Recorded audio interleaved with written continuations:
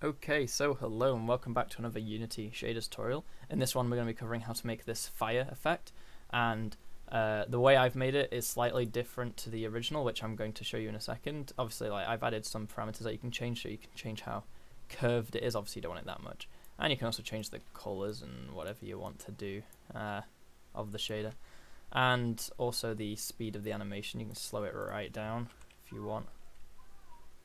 Obviously you probably want it a bit more, but anyway, and the person that made this original shader is Andy BC here on the Unity 3D subreddit. I asked him for permission to make a tutorial on his fire shader, and he said so long as I shout him out and link to his Twitter, then that's okay, so I'll do so in the description to this video. But anyway, let's get into making it. So let's apply this new material, open it up, this new shader, sorry, and here we go. So first things first, let's make it transparent, and that's so that we can actually ignore above the flame the empty space where there is no flame to render. Rather than just having it black, we want it to be invisible, no alpha. So that's done. And then the main thing that makes this effect work is the Veronoi. I don't know how you pronounce it. Veronoi. Yeah, Veronoi. Veronoi. Someone correct me on how I pronounce that. I could look it up, but anyway. It basically gives a kind of cell look, like biology, that kind of cell. Obviously it even has cell density on it. And if I save the thing and you go look at it now, I don't know if you can see it down here in the preview window. I can bring that bigger. You see it just looks like cells on a ball. This isn't what we want, but this is the start of our shader. And in here you can change the UV, which is what we're going to be changing. You're also going to be able to change the offset, the rotation of the actual things themselves. So if you set it to 0, they are perfectly lined up. Obviously, otherwise they're offset. I don't know what the default was actually. 8.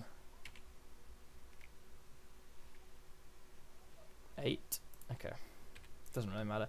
And then the densities, how many cells there are in a certain amount of area, so you can increase that or decrease that. And then the default for that, well, we're going to put it around 6, because obviously with all these values you can tweak them to your heart's content what you want it to look like, but for this I'll just use this value. And just like the last video, we want to offset these cells, so we're going to output to the UV from the tiling and offset, which I used in the last video to show you how we can move a texture around the object. Now, in this one, we're not moving a texture as such. This is kind of a texture, but it's different. Rather than having an imported texture, this is a kind of mathematical texture as such. But it's the same with all the black, white, and grey bits. But anyway, we also want to pass in, like last time, the offset, the X and Y. And since it's taking in a vector 2 and we're going to be inputting 2 vector 1s, that means we need a combine node, which we had last time. So we output the vector 2 to the offset, and then we need to input the RNG value for the X and Y. So first of all, we want to get one of the parts is the actual animation for the whole thing moving, like the speed of it. So time and multiply, and this lets us pass in time, output it to here, and we can also take in a value which will be I called it animation speed, and we'll set this to -0.5. The reason we do it negative is because, as you see, it's kind of moving down, whereas we want the flames to go up, so we want it to be inverted. And this lets you actually tweak the speed at which it goes up. So if I put that to -0.1, it would be still going up, but it'd be slow. I like -0.4, just to make sure it's negative, otherwise it'll look silly. And then now we need the R value, which is a lot more complicated up here. So this is what's going to give us the kind of shape of the moving up. At the moment, it's just a straight moving up, but we need it to be offset to the side a bit, otherwise the flames will go directly upwards and it won't look great. So what do we need now? We need a lerp, and if you know maths or a bit of coding, you might have used lerp before. Lerp takes a minimum, a maximum, and a time, and the time you could kind of think of it as a percentage of the way between the two values. So for example, if the input A is 0 and this is 1, and we want to go to 50%, which will be 0.5, that means we're halfway between these two values, which is grey. between black and white. Whereas if I put it between 0 and 2, and this is 0.5, it's halfway between 0 and 2, which is 1, so it's completely white, and so on. And this is what the values mean. So put this back to here. I mean, we're going to be changing all these values anyway. So we need the animation, the shape to be animated itself. So as always, time is the way you do animation, really. And we need the sign of time, but the way he does it is he uses time into a multiply, into a sine, into a multiply. This isn't necessary, but it does help in some cases because it gives you more flexibility. For example, in the last video, I used a divide straight out of the time, so I could bring it down to a sensible value, and that's what this does really. It's not necessary, it just helps. So if I do multiply, bring that off here, and I set this to a low value, because if you notice, in practically every animation you make, the value that comes out of time is always too fast for most animations, unless you do want it to be really fast. Having this here kind of just brings it down to a reasonable value before we then sine the value, just like sine on your calculator. And then we want to multiply that again, and so now we're multiplying the output, and we'll take in a vector 1 for a sine multiplier, and I use the value of 3.5, so that'll work nicely. Oops.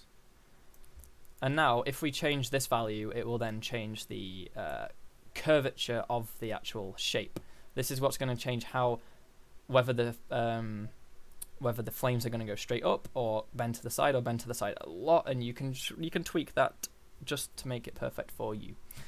Anyway, now we've got this value that's going to be moving forwards and backwards slowly, and this is what changes how far to the right's bent, how far to the left, and it will alternate with time, because every so often this will change. As you see right now, it's changed, and so on. And then now we want to get an add, and the reason we're getting an add is so that we can output this. I'll output to B to make it look nicer. We want this to be into the A of lerp, and then we need something in B and something in D. And B, so we've already got the minimum value, and now we need the maximum value. And the way we can do that is we can get the UV. Now a UV is the thing on top of the mesh. So a mesh is a shape, and the UV is what goes around the shape to give it its look. And this has a RGBA value, the vector 4 output, and we can split that so that we can now access the RGB and A values separately rather than just as a 4. We can get all the separate ones. Now for the lerp, we want to output the R to the maximum, and then now for the oh wait, yeah, I've done that right, sorry. But we also want to add that to the add. Now what that means is, as you see here, when I change time, we go between these two values now, but it's actually moving on its own, as you see, because this is moving. Now I'm just going to set this back to 0. This still isn't going to do much. If you see at the moment, all it's doing is it's making it, as it's moving up, it's also moving to the left, and then after a while, when this changes, it's then going to start moving to the right. So now it's already reached the peak of its left, so it's going to slowly start coming back to the right now. As you see, it's not spinning left as much. Now it's going quite directly up. Now it's kind of going to the right a bit. It's going to try a bit more. Now it's going to the right really fast. So that's alternating between it. And now the one other thing we need is to get the actual shape. So we want to get a shape of a kind of curve, so it kind of goes up, it like flickers up. Now, because this is all math space, one really good way to get this curve we want is by using a power function here. And the way this will work is, imagine if you have your graph here, and you've got your values. So at 0, you're at 0 if it's an x squared. At 1, you're at 1. At 2, you're at 4. This is just guessing. At 3, you're at 9, all the way up here. So as you go across, you will be increasing. The gradient is increasing. Okay, that's a bad way of drawing it on here. But your gradient will be increasing at x squared rate. So, as you see in a second, it'll give us a nice curve on here. Now, I also want to increase this a bit. He did 2.8, so I'll do 2.8, see how it looks. So now you'll see when it alternates. Sorry, my throat's a bit dry.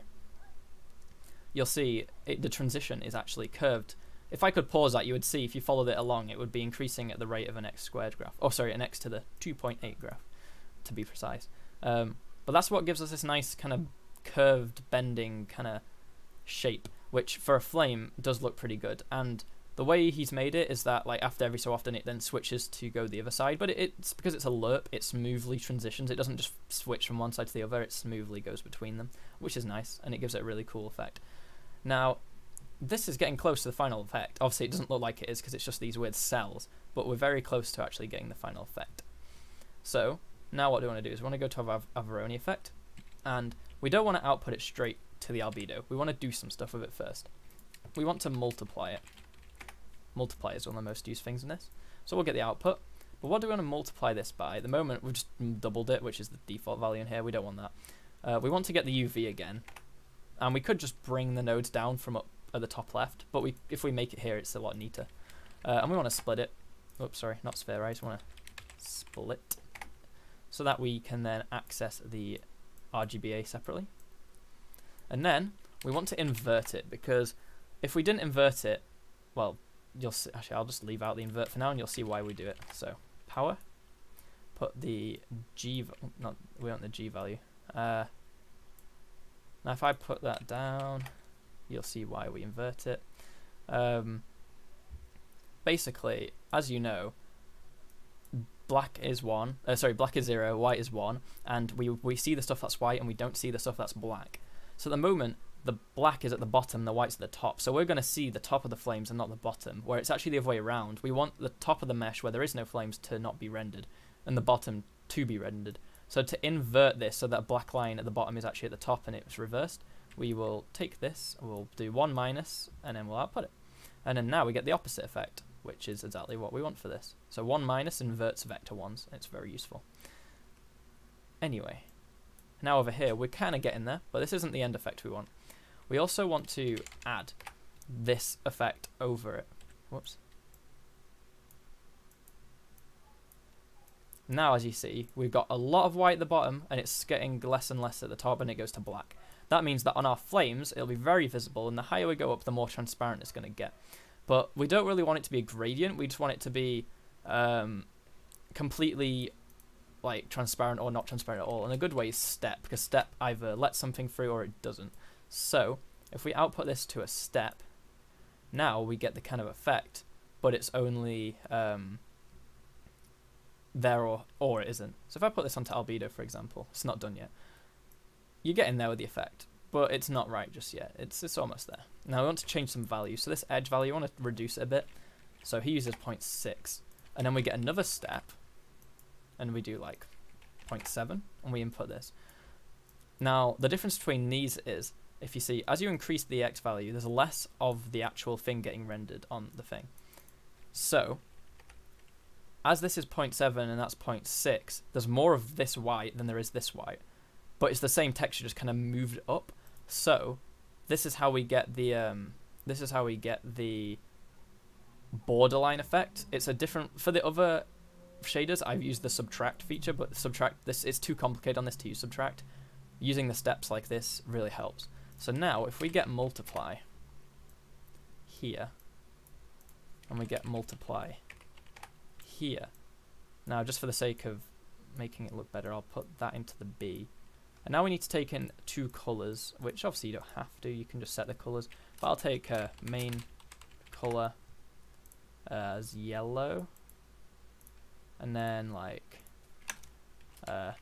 edge color as an orange. So now if I get the edge color up here, so what that's going to do is it's going to take the background orange, and then we're going to get the yellow in here, and we want to add them together. And if you add something, it's kind of like overlapping them. So this orange, we're going to just lay it on top of the yellow. And because it's less yellow than there is orange, as you see, we get the orange outline border effect, which is very helpful. And this is actually our albedo. So now it's kind of getting there. Look, it's almost right. But the problem is we've got this black at the top, which is the part of the texture that we don't want to render anymore. And we've made it transparent, so we can actually alter that. But if I just reduce the alpha, the problem is it's going to just get rid of the whole thing. we want the alpha to be changed just for the bits which should be black and white. So if we use this step, which we're not going to, on the alpha, it's going to get rid of the orange bit as well, because it's going to get every bit above, all this black is going to get not rendered, but some of this white is in this black. So if we actually output this instead, then we get the orange, but we don't get the black at the top. And actually now it is done. Now if I save the shader and go back into the view, the game view, it's done. Now all we really have to do is click on the sphere and go into the material and just tweak the value. So, you know, this might be right for how you want it. As you see, if you increase the sine multiplier, it curves it a lot more, so it goes to the side more. It's more exponential, because this is the value that gets that determines the curvature of it. So if I set this to 0, it would go straight up. 1, slightly side, 2, 3, and the more you increase it, the more to the side it goes. And then the animation speed is literally just how fast it animates. So if I set this to 0, it's like very slow. 1. You kind of want it between that, but as you see now, if I set it to positive value, so 0.5, the flames are actually moving downwards, but you want it to move up, so on minus 0.5, so it actually goes up.